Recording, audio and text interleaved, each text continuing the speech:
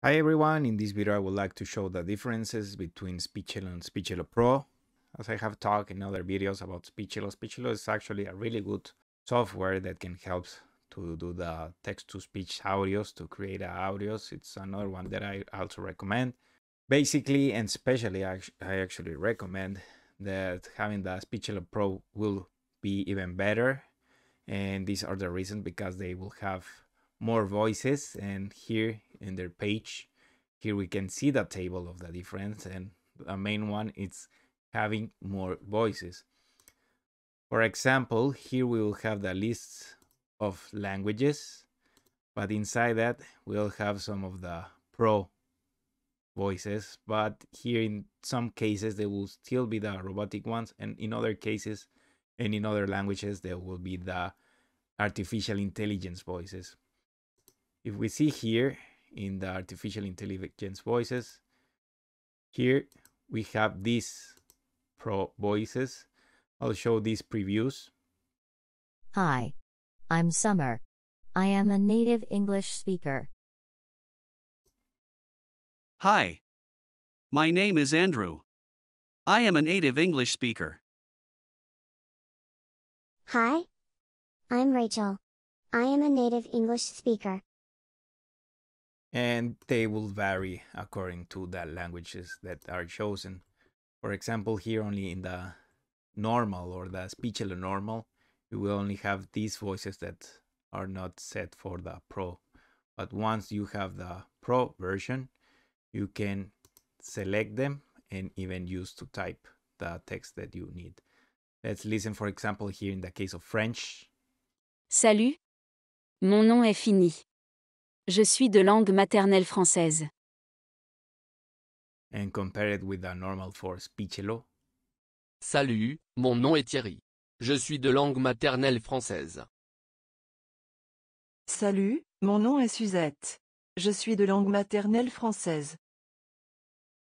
And we can be searching out, but in the case of French and also from the Spanish from Spain, from the Castilian, they only have the artificial intelligence voices for the Speechelo Pro.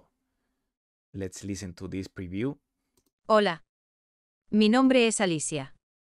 Soy un hablante nativo de español. So that's one of the main difference, the number of voices that you can use. Another one is to have and create longer voiceovers. For example, here the limit in the Speechelo normal it's up to 5,000 characters, and once with the Speechelo Pro, and if you want to create longer audios at one time, then now with the Speechelo Pro you have the limit set up till 20,000. Another difference that I want to show, it's about the monthly limit, that it's actually not shown directly here on the main page, but it's under frequently asked questions. It's about the monthly limit, about the use of the characters.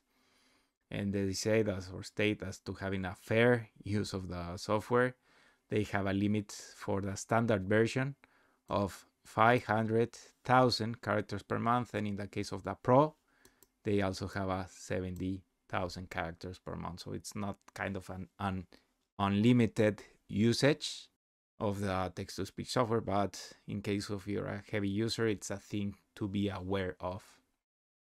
And also, if you have created some audio, you can add some background music in case that you want to directly edit the audio file, and you can be searching for a nice background music that you would like to add to the audio that it was generated. But also in this case, for example, if you have some other licenses, like for example, I have talked about Envato Elements, Storyblocks, or even the free music libraries from YouTube or from Facebook, you can do actually the mix of the audios in your own software.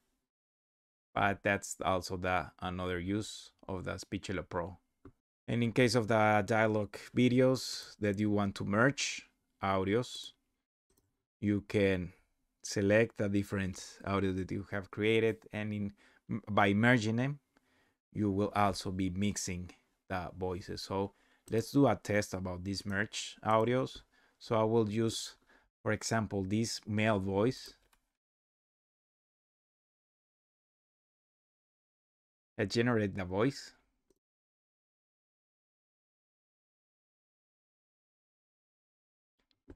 We have here the voice, the first one. So let's select another one, the female voice.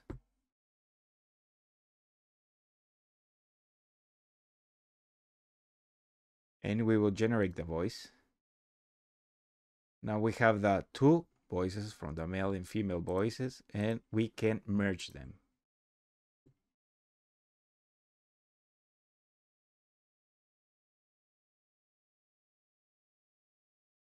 And let's listen to the preview. Hi, I am Andrew. How are you? I am fine, thank you. Today is a sunny day. And you can be creating kind of these dialogues. And also for the campaign support, if you want to create different audios for different purposes, you can be creating new campaign. And in this way, you can be ordering the audios and not just having all the files in one part. And to finish, you will have the commercial license. Another aspect to be considered when you have the Pro. Here also, again, in the fact section is the question that if you get a certificate, and the answer for getting a certificate, it's actually they don't deliver one. They just have a register or registration of their commercial users on their records. And once you purchase the Pro version, your license allows you to use the audios for commercial purpose. So simply use it as it is. So that's another difference between Speechelo Standard and versus Speechelo Pro that it's worth knowing. So if you have some questions, some more comments about the difference, or if you're also looking for alternatives for the text-to-speech software, you can check out also my other videos where I also talk from Takia for my own text-to-speech software. I do think that from among the text-to-speech software that are available online, there will some that have their advantages and disadvantages, but of course they all support or help to create useful audios. I hope that this video helped you. If you have some questions or more comments, don't hesitate to write down. Thanks for watching.